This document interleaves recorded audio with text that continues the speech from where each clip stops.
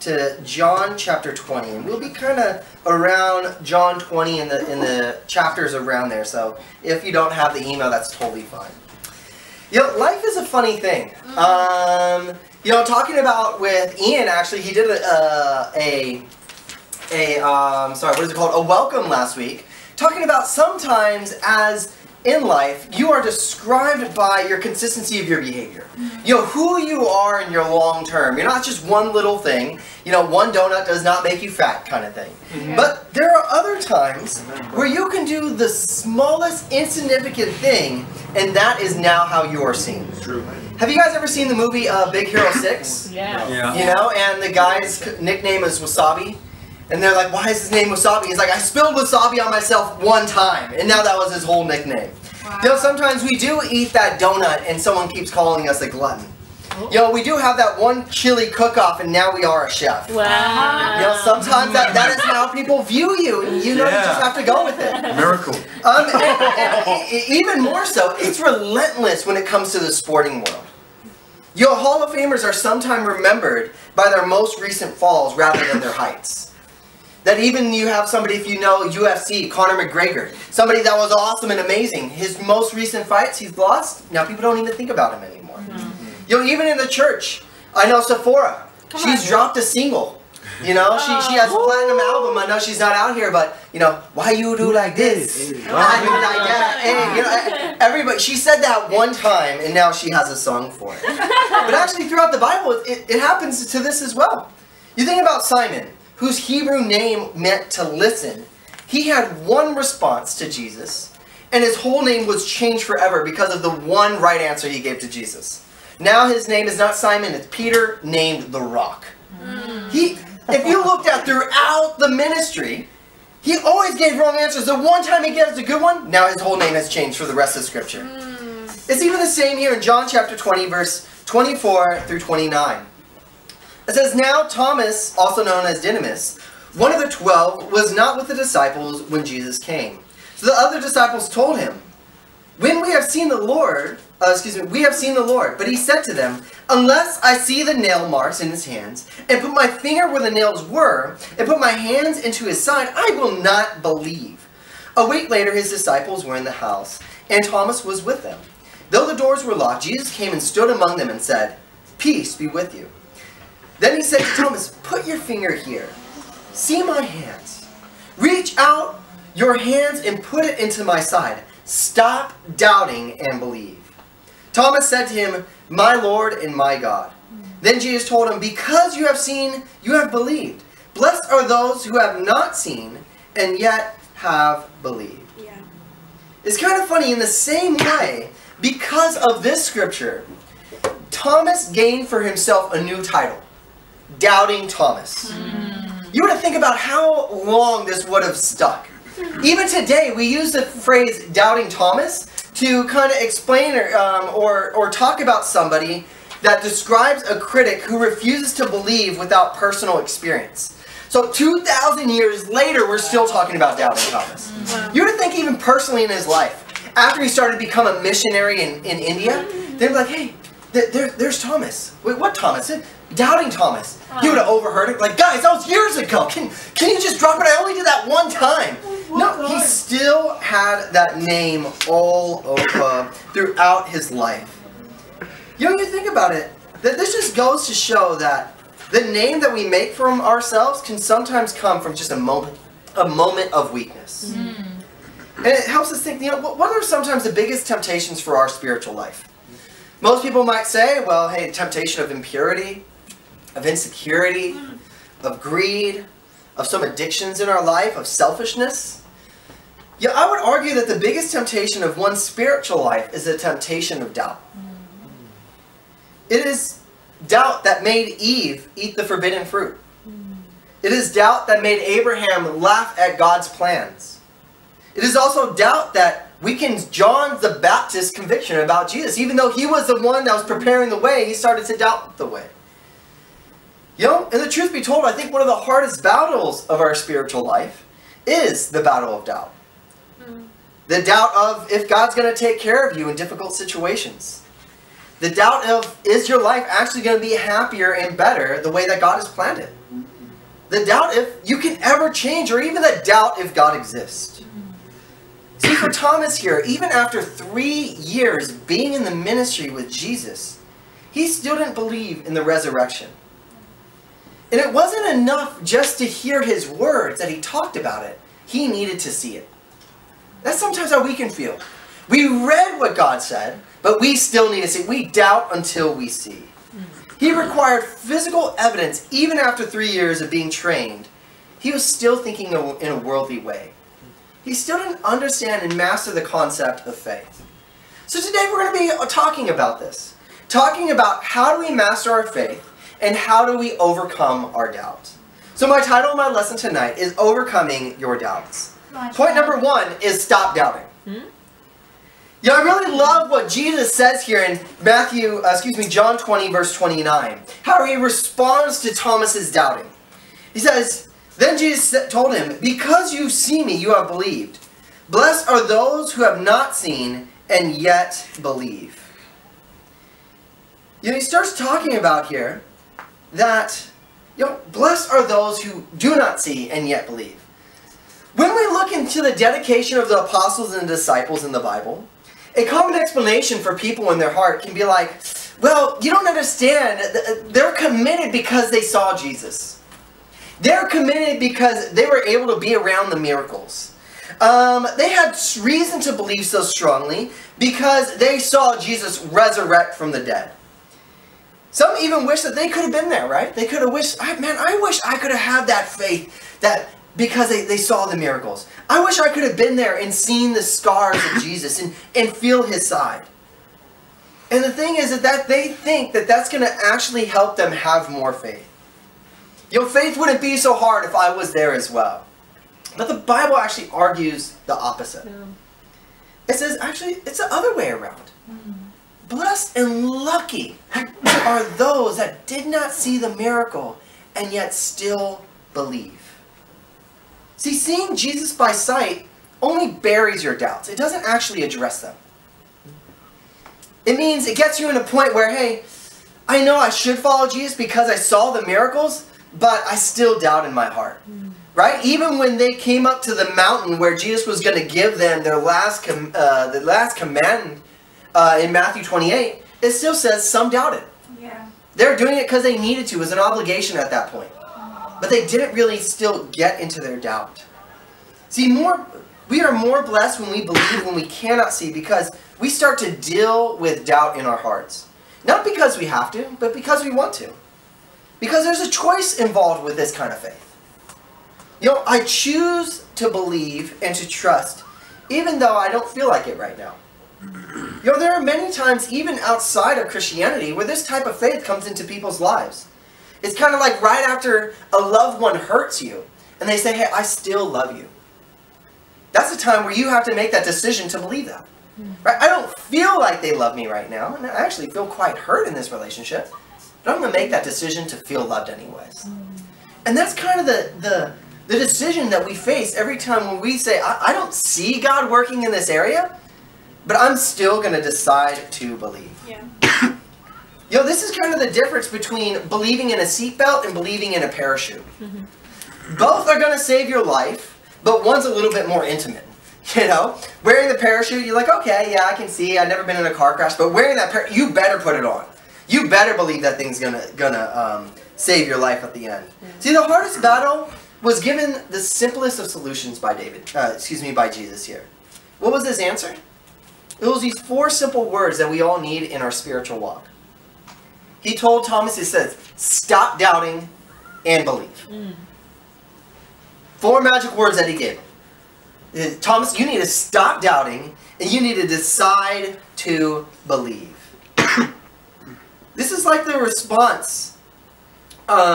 This is kind of like the response when somebody is saying something that they shouldn't be saying, and there's kind of like a group around, like, what is this guy saying, right? And then one brave soul comes up and says, hey bro, just shut up. Stop saying what you are saying. Stop talking about what you're talking about.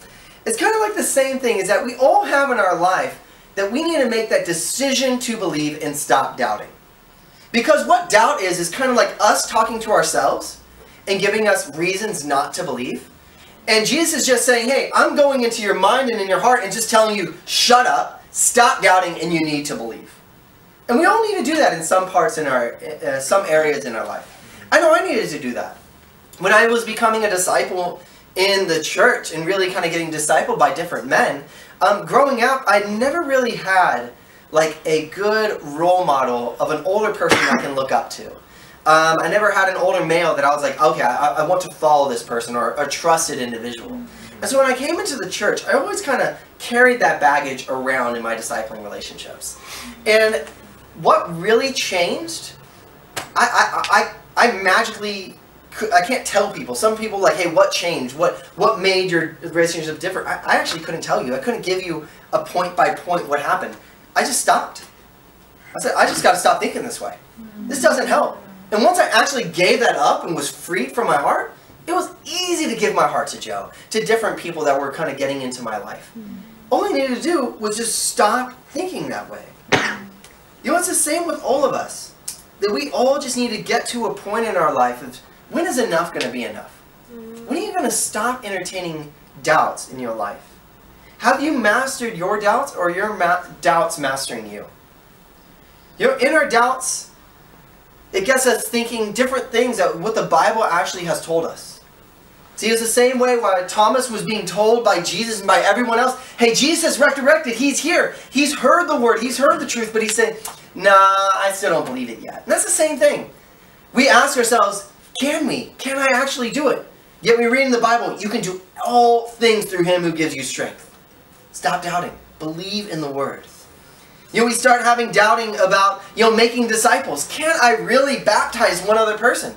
Yet we read in the Bible, the harvest is plentiful, the workers are few. Yeah. Stop doubting, believe in what the Bible has said. You know, we doubt that, hey, can I really have a great relationship with God? We read in the Bible how Jesus has been the sacrifice for our sins, and we don't need to live our life with guilt or anything on our hearts. Stop doubting and live in a free life. We doubt, man, can I really change this in my life? There's some things that I just feel I cannot repent of. I feel like it has a hold on me. Yet the Bible talks about after you getting baptized, you live a new life where you don't have to live in the slavery of sin anymore. Stop doubting and believe. There is no magic to this, guys.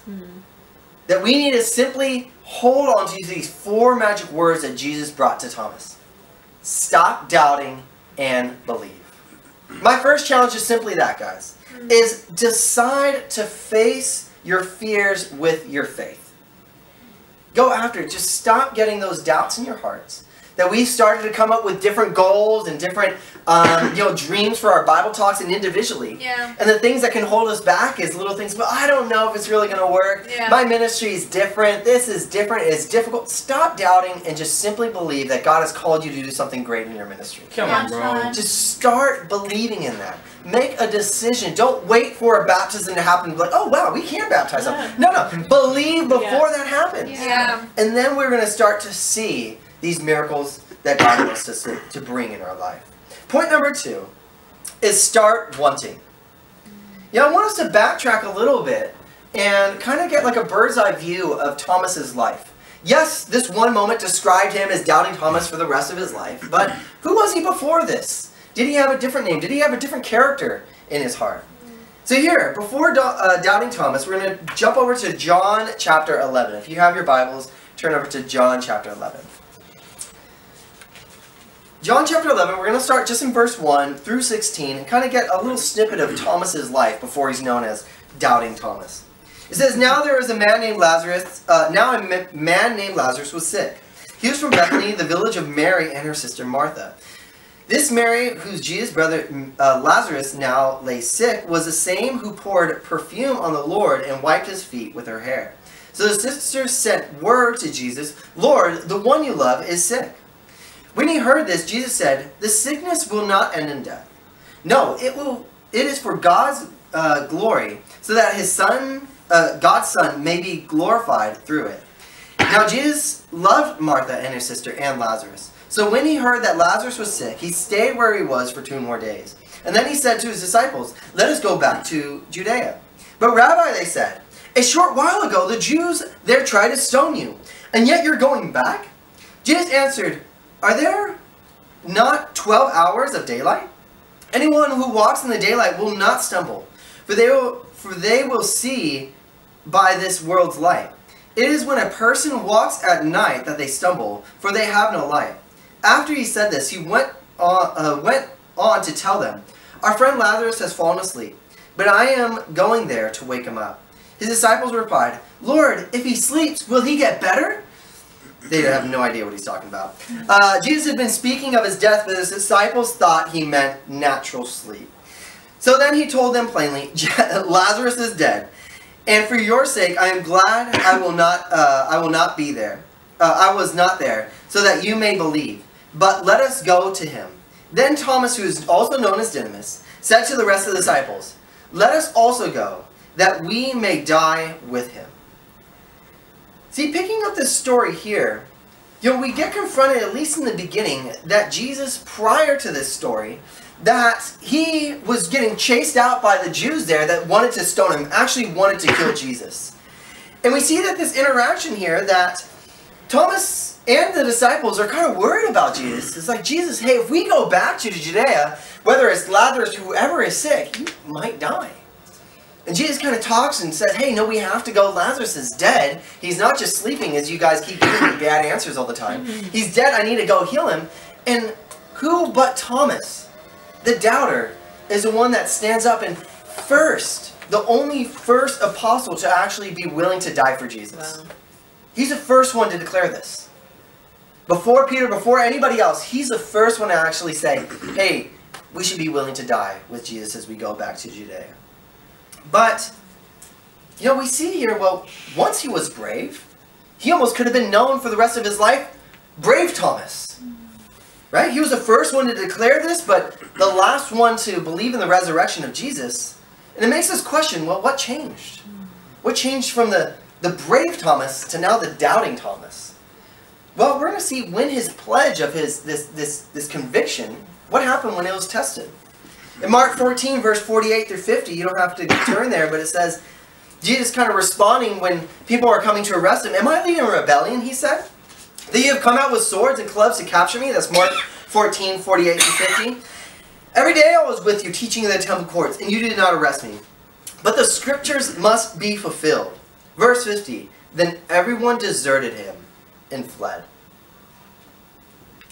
Looking at this and the way that Thomas responded as well as all the other disciples, when their conviction was put to the test, it starts to give me another reason why, and start to think why Thomas did not really accept that Jesus rose from the dead. I don't think it was a lack of evidence. I think it was due to a lack of heart. That maybe he wasn't really ready to face Jesus.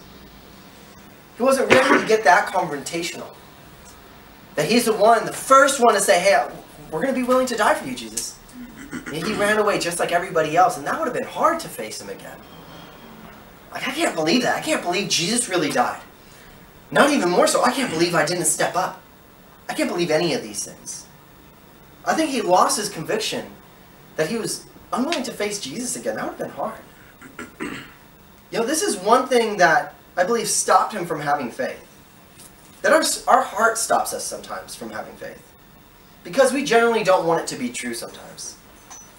When it comes to seeking and saving the lost, and that's our responsibility, it's not a faith of can we do it.